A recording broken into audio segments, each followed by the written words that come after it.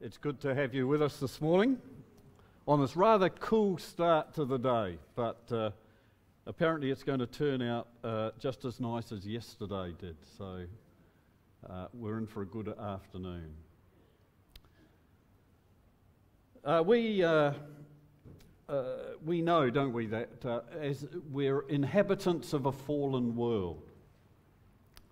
Actually, I think that's just slightly loud. Thanks, Sandra. Yeah.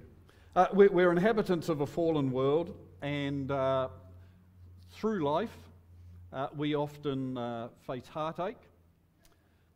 We face intimidation. There are giant obstacles that kind of rear their head at times. And for some of us, life hasn't gone the way that we wanted it to. Life can be difficult, challenging.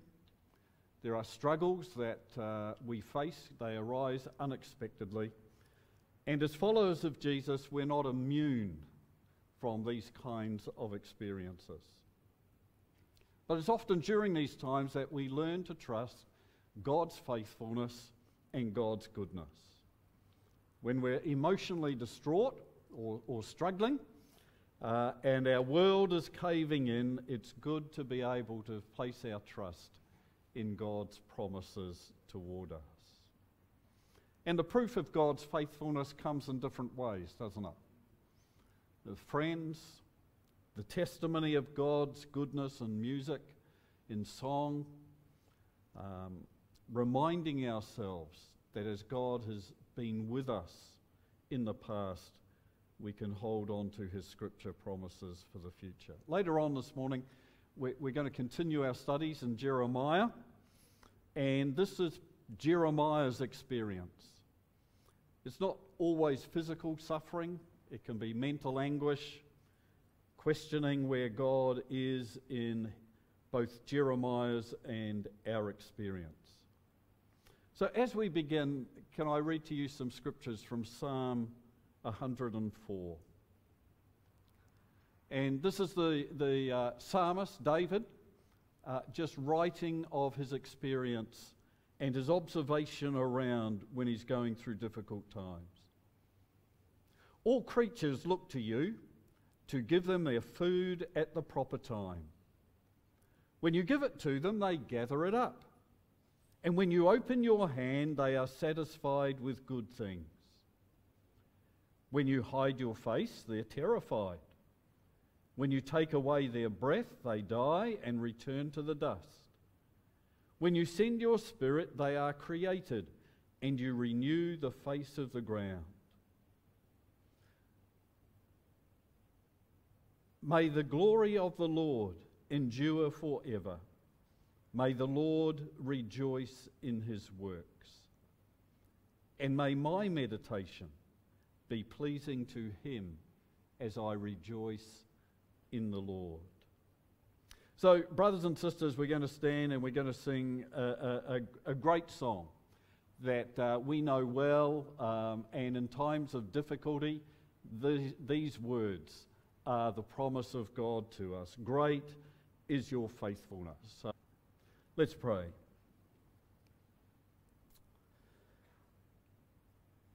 Our Heavenly Father, this morning we recall your steadfast faith and the hope that you have given to us.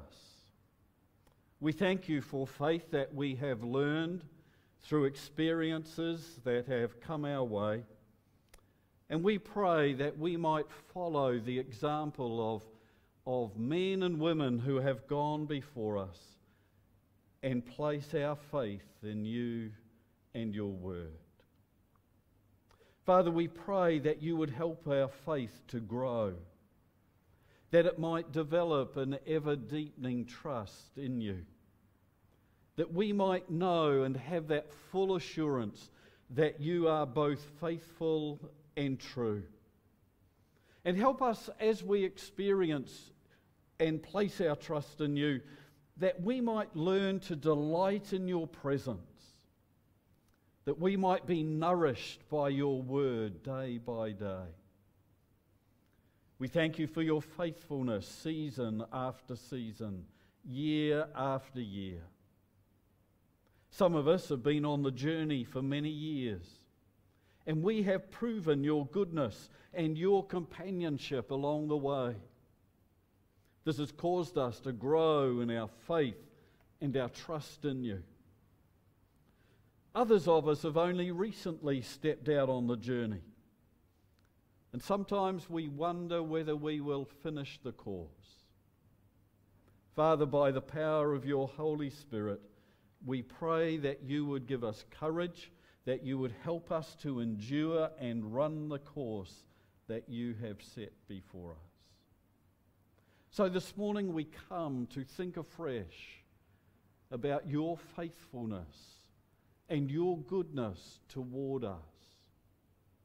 Father, lift our hearts, lift our eyes, that we might see afresh all the blessings that we have received in Jesus.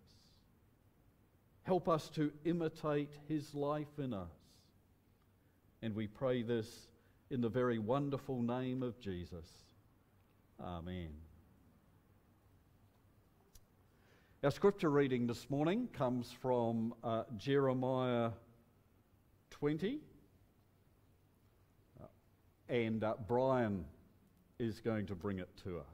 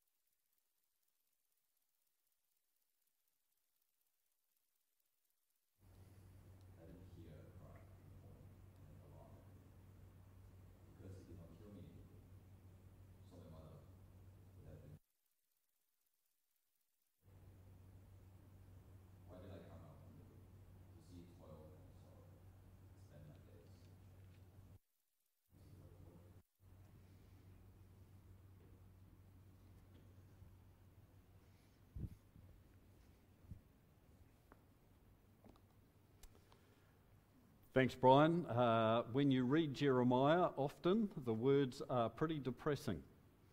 And that's kind of the start of his depression setting in, and we'll look at some of the truths that we can learn from that shortly. Before we open God's Word, we're going to stand and we're going to sing another song. We'll just sing it through twice. We know it well, but again it picks up the theme of God's faithfulness towards us. The steadfast love of the Lord never ceases. We'll sing it through twice.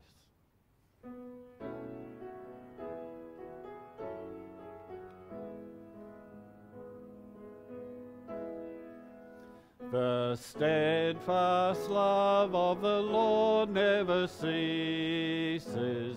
His mercies never come to an end.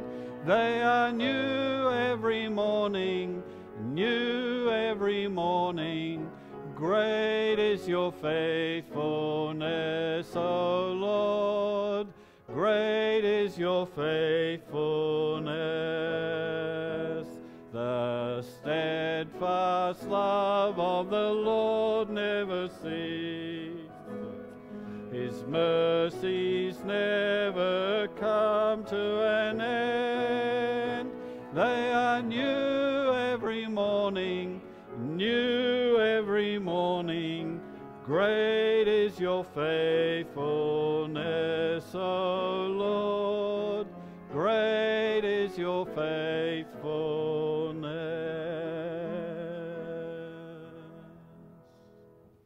Please be seated.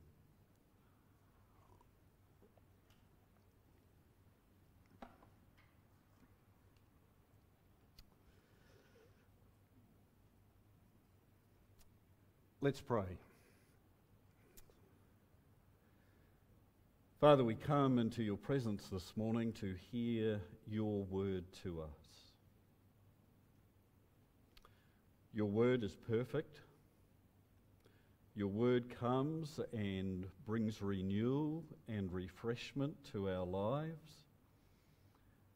And so we pray that as we look at these words that Jeremiah spoke long ago, that we might be encouraged, that your Holy Spirit would come and do his work in our hearts and lives. Father, we live in difficult days, but you are the one in whom we place our trust. Father, forgive your servant, for his sins are many, and we have come this morning to see Jesus. We pray this in his name. Amen.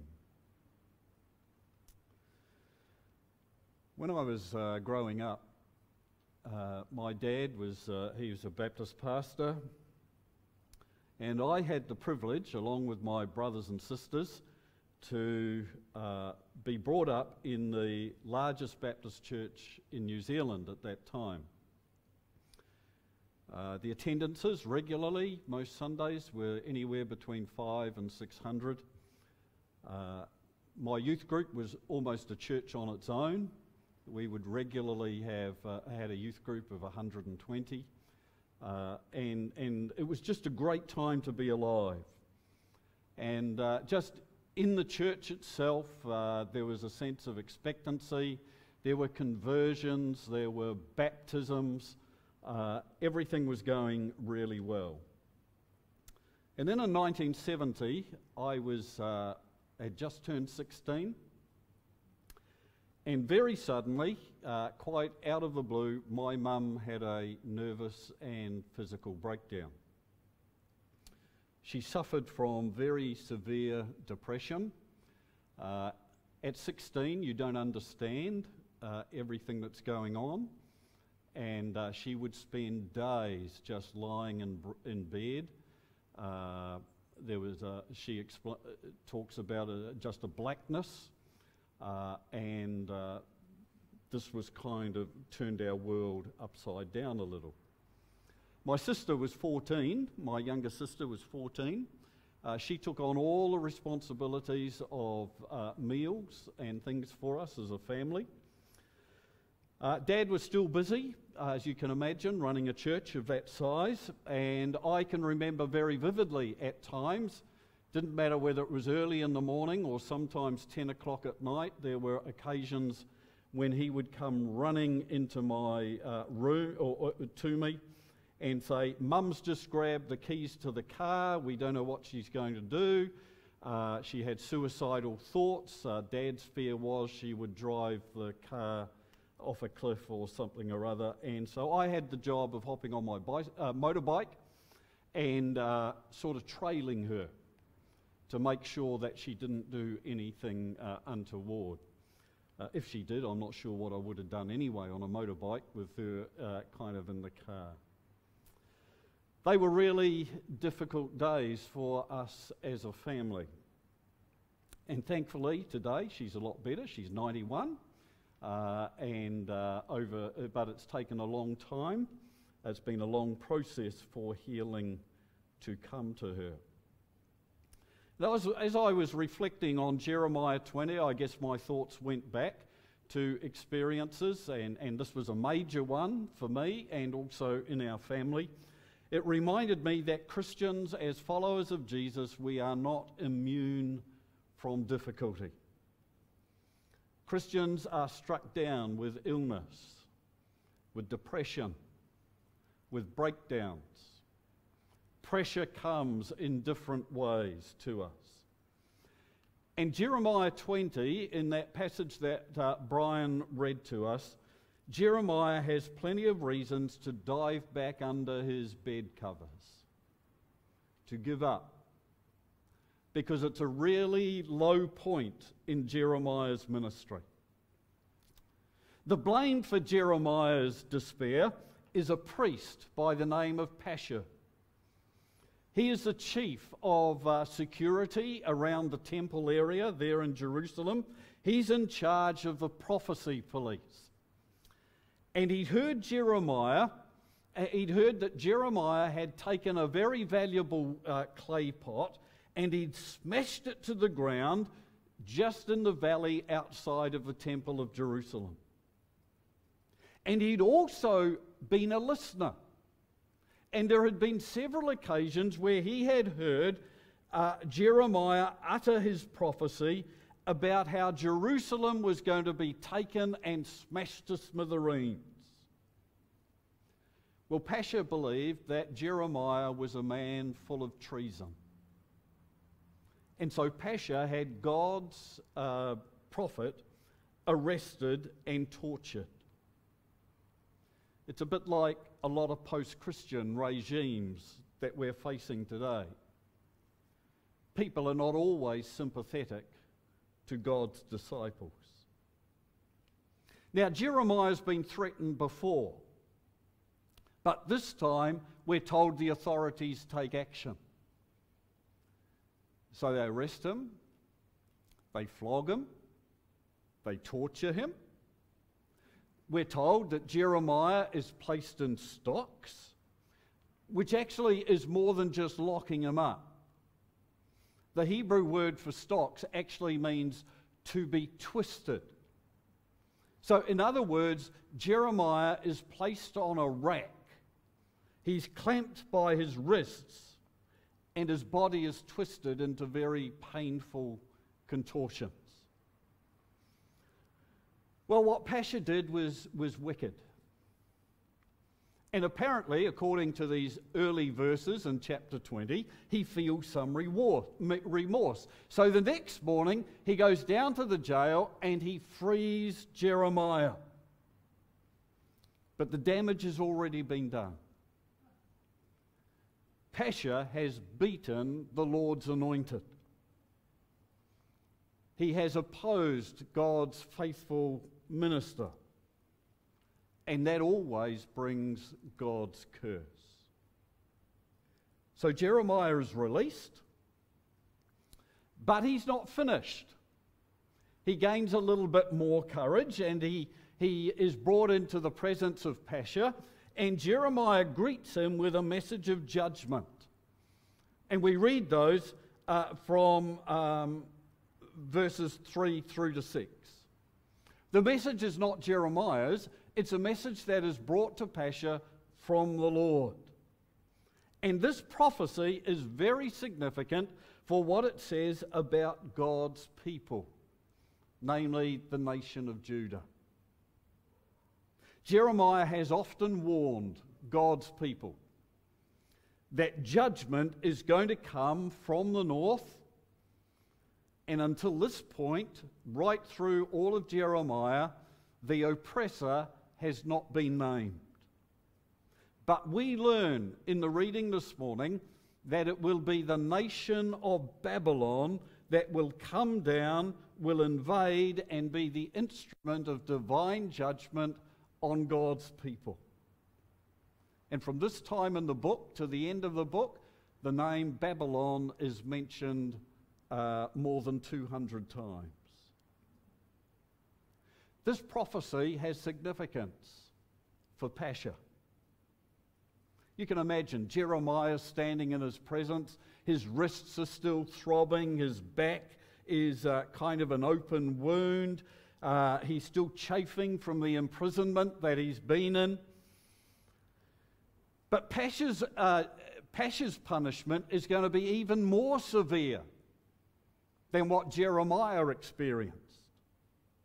And Jeremiah delivers God's word and says, "The day is coming, Pasha, when your friends will fall by the sword. You are going to be taken as a captive and you will be put to death. All your lies will be exposed. All the crimes you've committed will be repaid with death." And Jeremiah even has the satisfaction of giving Pasha a nickname. It's one that's probably bound to stick. It's not one that we hear in our day, but in the scriptures, he is going to be called Magor Missabib. Magor Missabib. It means terror on every side.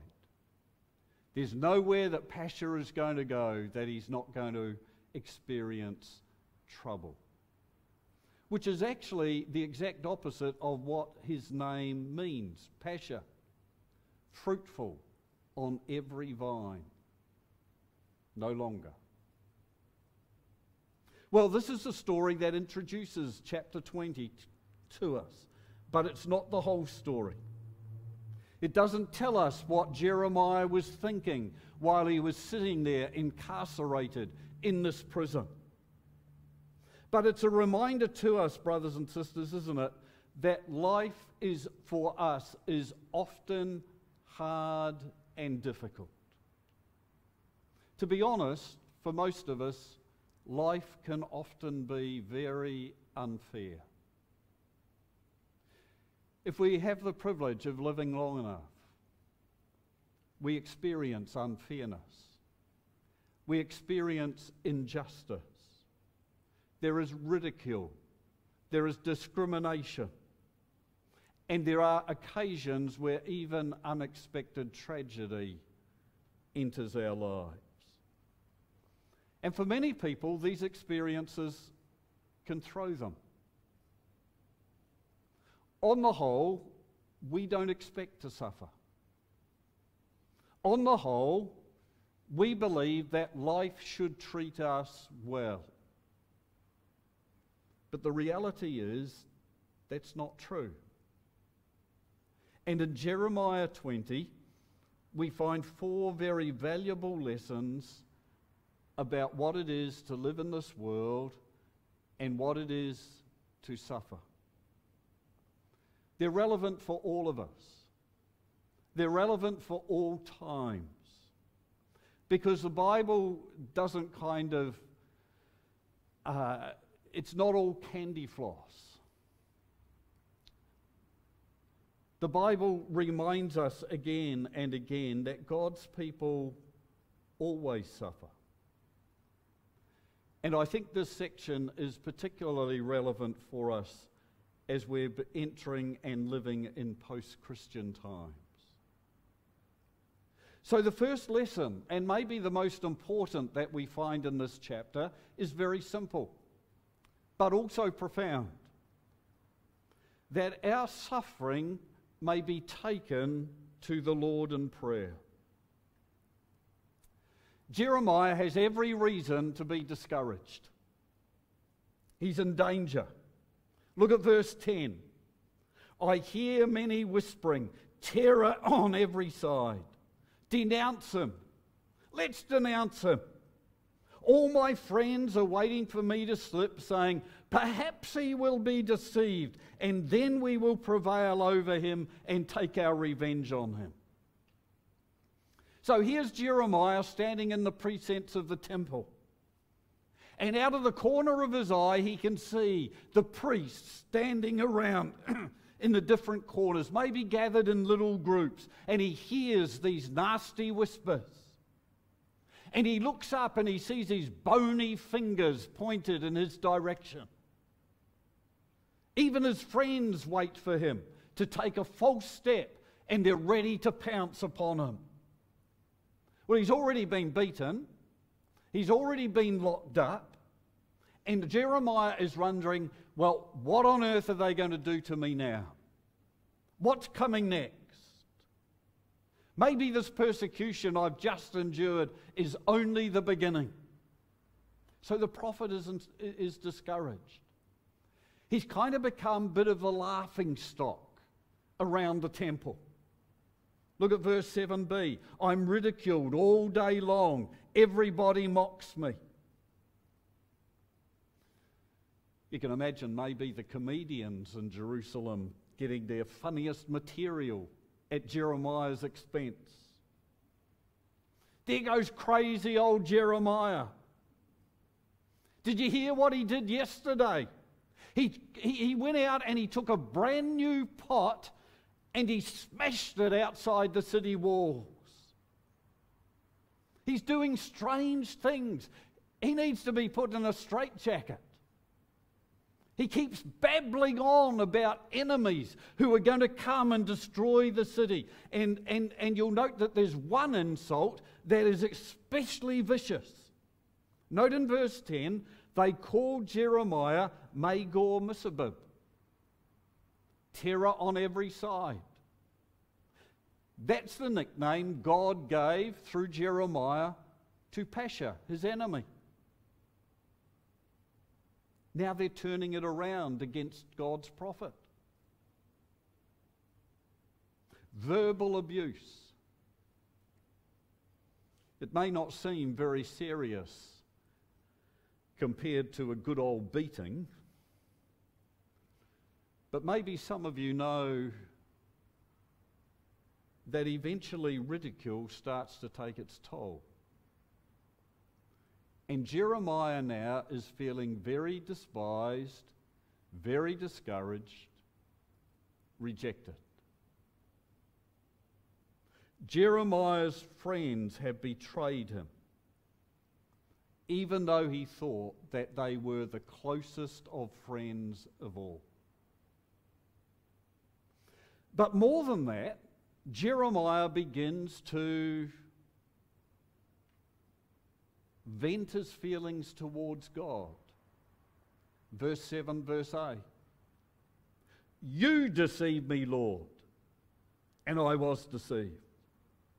You overpowered me and prevailed.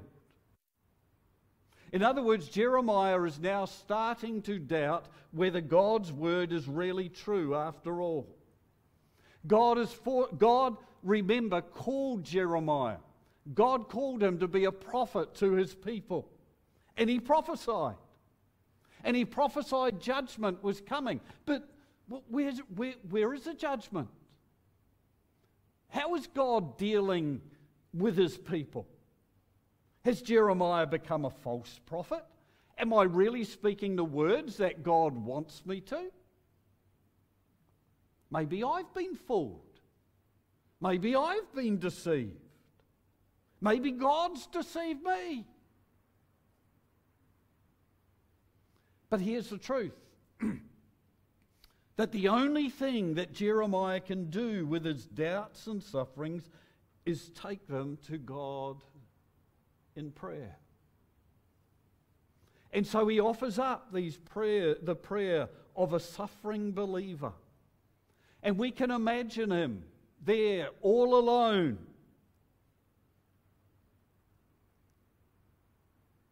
And he's overcome. He's just plain exhausted by physical and emotional pain. The first thing he does is he cries out to God. And brothers and sisters, I think in the context of this, I want to say to you this morning that God gives us permission to take our sufferings directly to him. This is what godly people have done through history. Remember Job in the Old Testament. All the destruction that came upon his business life, upon his family directly. He's on the ash heap of life. And in Job chapter 3, he brings his suffering, his lament, to God. What about Elijah, the prophet? Just been called to stand up against the false gods of Baal. He's destroyed the prophets. Now where do we find him in 1 Kings 19? He's sitting under a broom tree and he wants God to take his life. What have you done to me, God? How am I going to keep on living? The king and his army are against me. They're searching for me. God, just take me out of this situation. What about David? Psalm 57. There he is, hiding in a cave, fleeing from Saul and all his army. And Jonah. Jonah too, anointed and appointed by God to go and be a messenger to the city of Nineveh. Take my message to them, Jonah. He's scared, he flees. Now he wails to God because he's found in the belly of a great fish. And brothers and sisters, isn't this even what Jesus did when he was on the cross? Here he is, called to take away the sins of the world. Here he is, crucified to atone for people's sins. And what does he say? My God, why have you forsaken me?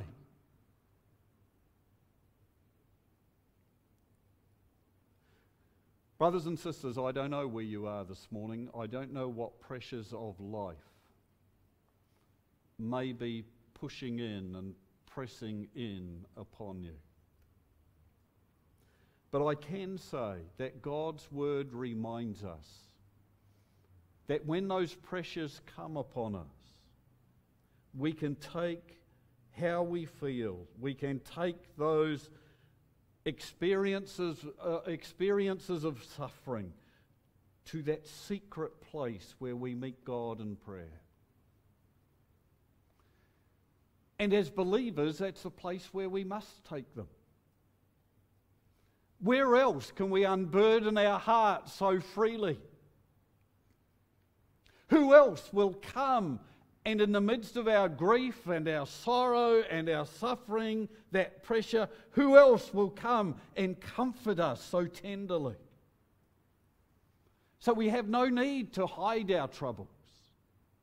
We can take them to God in prayer the way that Jeremiah did long ago. And then the second truth that we learn from Jeremiah here is that sometimes that suffering we experience comes and we suffer for God's sake. See, Jeremiah knew why the people hated him. They were getting tired of hearing him preach judgment all the time. Verse 8, whenever I speak, I cry out, proclaiming violence and destruction, so the word of the Lord has brought me insult and reproach all day long.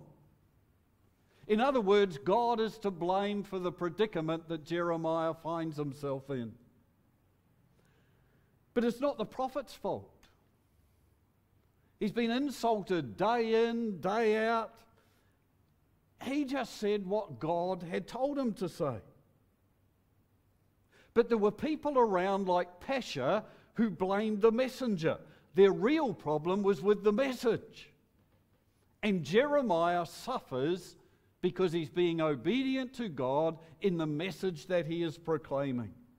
And so as Jeremiah reflects on his problem, he comes up with a possible solution. It's there in verse 9. I will not mention his word or speak any more in his name. Well, that sounds pretty good. That's it. I'm through with all this. I'm going to hang up my sandals. I'm not going to wander around Jerusalem anymore. I'm going to go out and get a real job. I'm not going to speak the word of God anymore. But there's a problem, you see. And the problem is that when you try to keep God's word bottled up inside, you can't. Vance Havner was a wonderful expositor of God's word in the US. He died only a few years ago. And I think this is a great quote. Jeremiah announces the impossible. He resigns and then declares immediately he cannot resign. He quits, but he cannot quit. So in verse 9, if I say I will not mention his word or speak any more in his name, his word is in my heart like a fire shut up in my bones. I am weary of holding it in. Indeed, I cannot. The burden of speaking God's word overcomes him. It's just so powerful. And any faithful proclaimer of God's word knows this experience. Jeremiah is speaking about fire in his bones. He's not saying that ministry is always pleasurable. He's not saying that he gets his strokes every day from the privilege of being able to speak God's word. No, he's saying that when God's word grabs your heart, what else can you do but proclaim it? Your heart is aflame with the gospel. Your heart is aflame with the good news of Jesus. You have to share it. You have to declare it. The trouble with Jeremiah was that the message he'd been given was one of judgment, and he wasn't eager to preach that. He was a reluctant preacher in that sense at this time. He knew that judgment and scorn would come his way once he opened his mouth. And Jeremiah would have given anything to be able to have a silent ministry. But he says here, the word of God won't allow that to happen. I can't help myself. The fire in the bones for the gospel of Jesus, for the word of God, has got to blaze forth from my lips. It reminds us, for those of us who have the privilege of teaching God's word, that we are called to simply say what God says. And this is one of the great lessons of Jeremiah's ministry. He's surrounded everywhere by false prophets. They are going around saying everything that the people want them to hear. So in chapter 6 and 8, you hear them say, peace, peace, when there is no peace. But Jeremiah is a true prophet.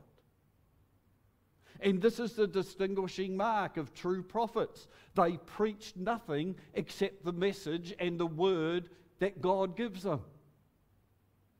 Faithful ministers will always preach law and grace. They will preach justice as well as mercy. They will speak judgment as well as salvation. But authentic preaching always disturbs as well as comforts. And sometimes in life, preaching leads to suffering. Proclaiming the true word of God, the message of God, may lead to opposition, sometimes hostility, sometimes in other places persecution. Sometimes believers suffer for the sake of the Word of God, especially if we live in a culture that has turned its back upon God. So Jeremiah needs to take courage from the promises that God made when he first commissioned him to be a prophet. Remember back in Jeremiah 1? I have made you a fortified city, an iron pillar, a bronze wall to stand against the whole land, even against the kings of Judah, its officials, its priests, and the people of the land. They will fight against you, but will not overcome you. For I am with you and will rescue you. This commission, right at the start of Jeremiah's ministry, makes it very clear that Jeremiah will suffer for God's sake. But the Lord promised more than suffering. He promised that his prophet would be saved. And doesn't Jesus make that same promise to us?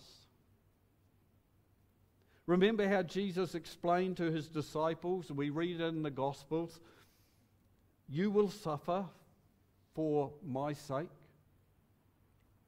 You will be mistreated. You will be hated by the world. Some of you, even for my sake, will be put to death. But then Jesus ends with this promise in John 16. I have told you these things so that in me you may have peace. In this world you will have trouble. But take heart.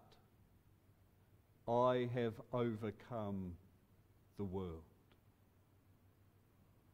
It's a wonderful verse to commit to memory. It's a wonderful verse to apply to our daily life.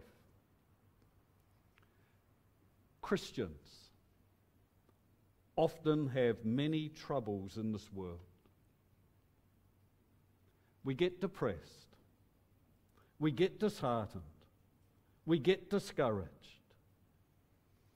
And often we can sit back and we think, why is this happening to me? Well, Jesus says it. Suffering for God's sake should not be a surprise.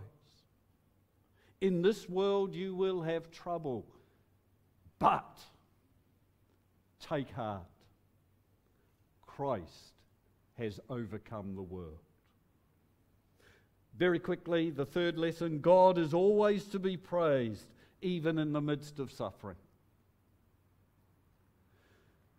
There's a little worship service here in the midst of the passage Brian read. It's very short. His words here contain three elements. Jeremiah gives a confession of faith. He gives a prayer prays a prayer for deliverance, and he offers a hymn of praise. Verse 11 is his confession of faith. But the Lord is with me like a mighty warrior, so my persecutors will stumble and not prevail. They will fail and be thoroughly disgraced. Their dishonor will never be forgotten. Jeremiah didn't understand what was happening to him. Even God seems to be against him. But he continues to testify what he knows to be true about God's character. And Jeremiah knew that in the midst of his experience, God was with him. Even though it felt, and he felt, that God was far away, the prophet knew that God is strong, even though he felt powerless.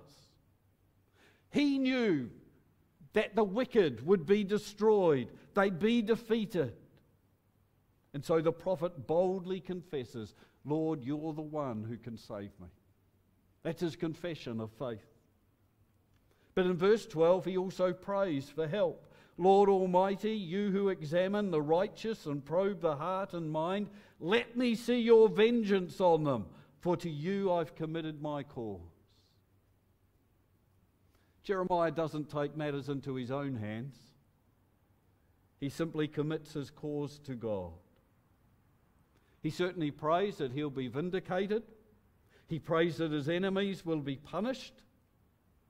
And then he closes with a song of praise in verse 13. It's as if his heart bursts into song. Sing to the Lord, give praise to the Lord. He rescues the life of the needy from the hands of the wicked.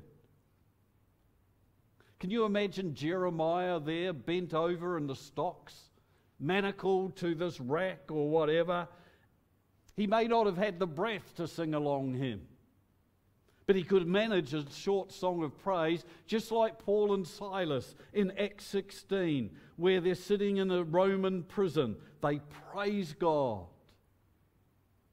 from the prison. So Jeremiah comes through his doubts from this place of strong confidence in God. And Jeremiah shows us how to praise God during the dark nights of the soul.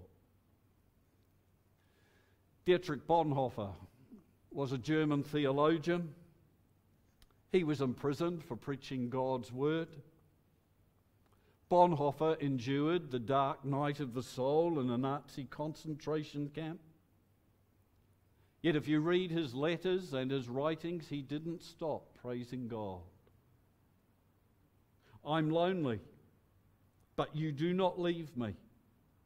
I am restless, but with you there is peace. Brothers and sisters, it's always good to praise God.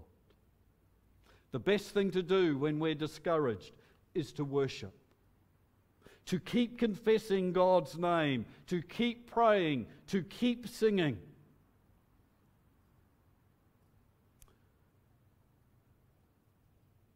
It's good to confess our faith in Him. The trouble is, and here we're going to close, the trouble is that this is not how the prophet's cry to God ended. And at this point, Jeremiah finishes on a downer. Cursed be the day I was born. May the day my mother bore me not be blessed. Cursed be the man who brought my father the news, who made him very glad, saying, a child's born to you, a son. May that man be like the towns the Lord overthrew without pity. May he hear wailing in the morning, a battle cry at noon. For he did not kill me in the womb, with my mother as my grave, her womb enlarged forever. Shocking words. Instead of celebrating his birthday, Jeremiah curses it. He wants to reach back into history, back into time, and curse everything and everyone who had anything to do with his birth. He wishes the man who brought his father the good news had strangled him instead. He wishes, in fact, that God would treat him as harshly as he did with Sodom and Gomorrah. And so Jeremiah's mood has swung from praising to cursing with dizzying speed.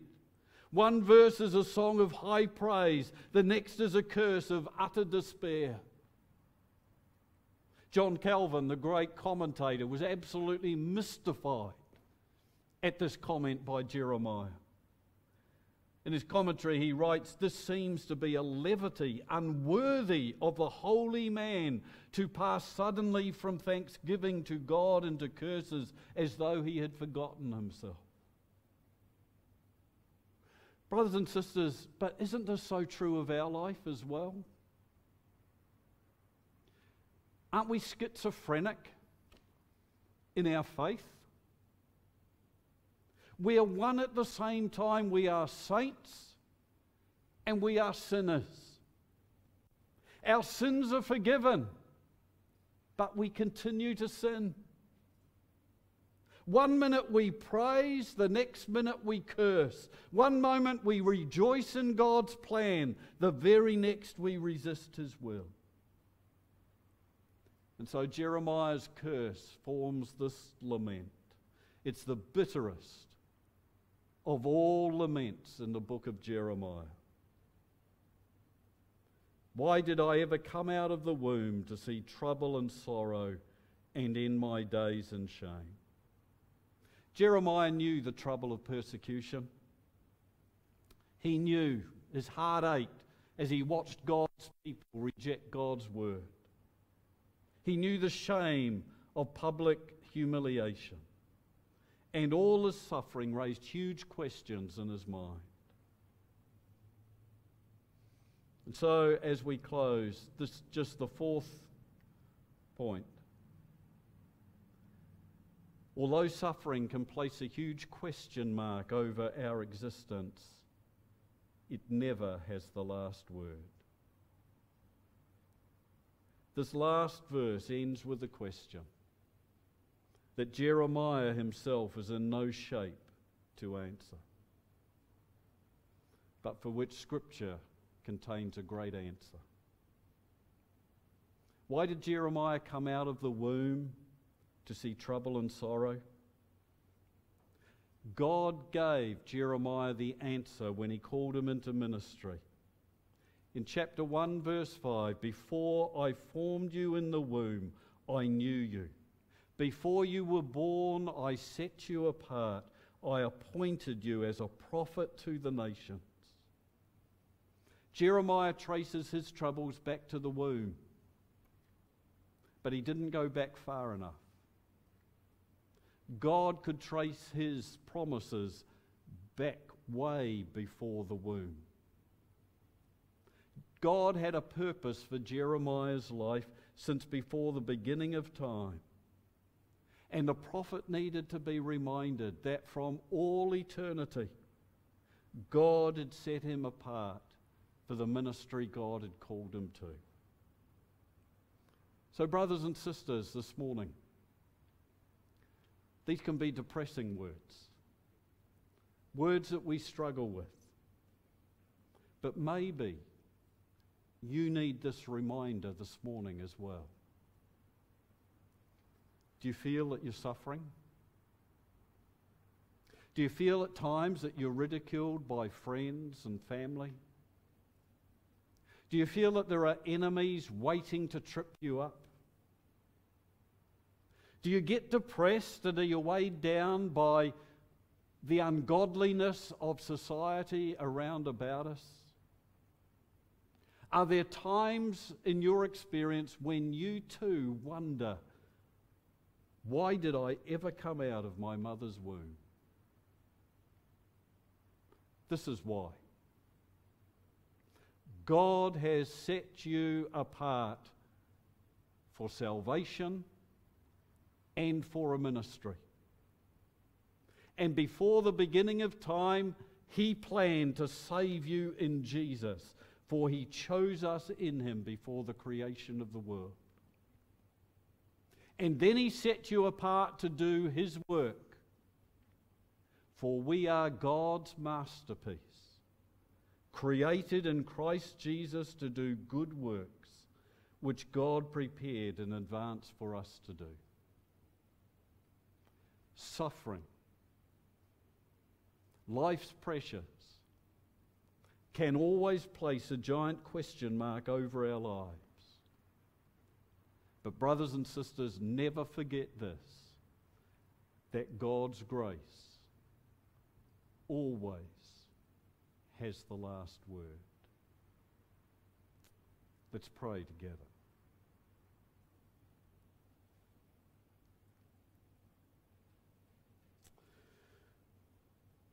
Father, as we sit in this place this morning, You know us. You know our hearts. You know the purpose for which we have been created. You know that even from the time of our birth, the ways that You have planned us to walk, the experiences that come our way.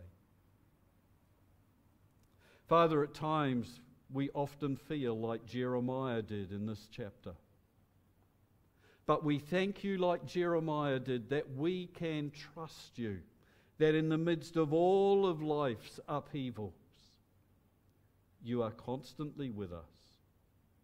You are constantly looking after us. You are constantly directing our paths. Father, help us, weak as we are, sinful as we are. Help us to keep our eyes upon Jesus, the author and finisher of our faith. And so we come. We come to this table this morning, a place where we find renewal, a place where we find refreshment. Father, in all of our life, be it good or bad, be it be difficult or relatively easy, may we always keep our eyes fixed upon Jesus. May we take your promises and rest and trust in those which you've given to us.